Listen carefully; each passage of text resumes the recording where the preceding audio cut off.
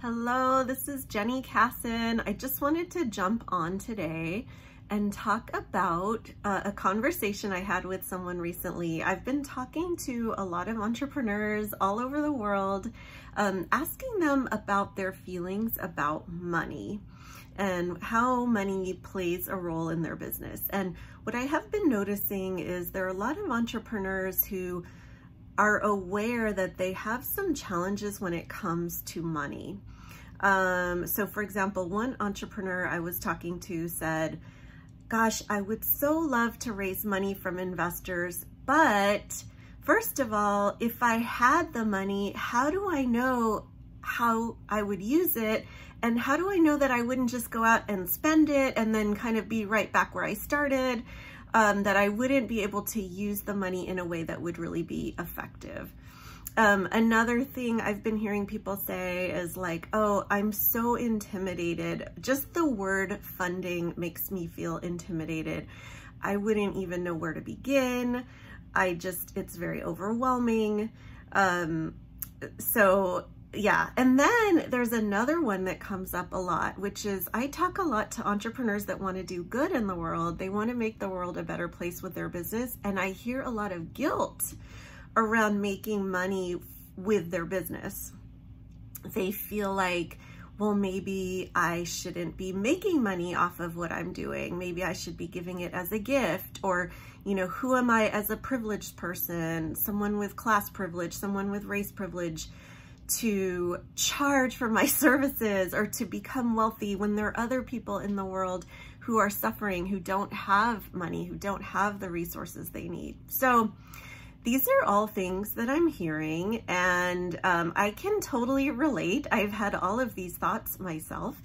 And I just want to really encourage you, if you do have feelings like that, to really become aware of them and really question them. Use whatever tools you can to ask yourself questions about whether these things are really true. And, you know, looking at the world as a whole, all the people out there who might be having these thoughts, who could be contributing something really positive to the world, who could be building their own wealth and then using that wealth to do good in the world, to grow their impact. When we have so many change makers with these kinds of limiting beliefs, it's really holding back our world, our planet, from making progress. And it absolutely drives me nuts. And of course, again, I have felt these feelings myself, and so I can very much relate. But I hate to see people holding themselves back because of fear, because of guilt, because of not trusting themselves with money.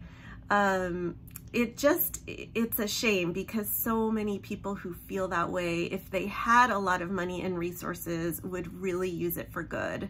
And if you look at it on a large scale, if all of the folks who are thinking that way had money to do the big things they want to do in the world, it would have a really amazing impact. I mean, it's this ironic thing where the people who really should have the most money to do the most good, because guess what? In the world we live in, having access to money does make it much, much easier to have a big impact. I'm not saying it's the only way, but it definitely helps. I mean, you can hire help, you can, you know, pay for advertising, you can make sure you're well taken care of so that you're not exhausted and burnt out. So like it or not, money is fuel for doing positive things in the world and having a positive impact.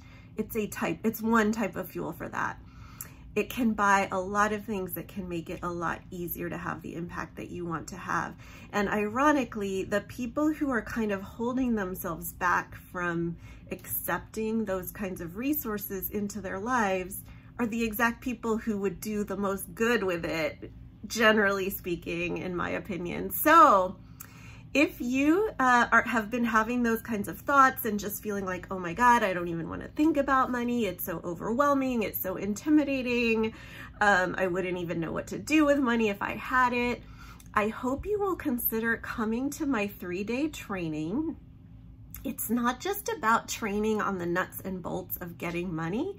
it's also about just really examining what are the things that are holding you back from having that confidence to go ahead and grow your business and own it and shout from the rooftops how awesome it is and start to feel like it does deserve to have adequate funding, and maybe even more than just adequate, maybe abundant funding to achieve the goals that it should be achieving in the world, because you probably could do a lot of good if you had some more money in your business and in your world. So please consider coming to my event. It's November 2nd through 4th. It's virtual, so it's very easy to show up. And we do have an early bird price that ends on September 1st. So check it out as soon as possible so you can get that early bird price. And I really look forward to seeing you there. And I want to hear from you about anything that resonated with you about what I talked about on this video. Thank you. Bye.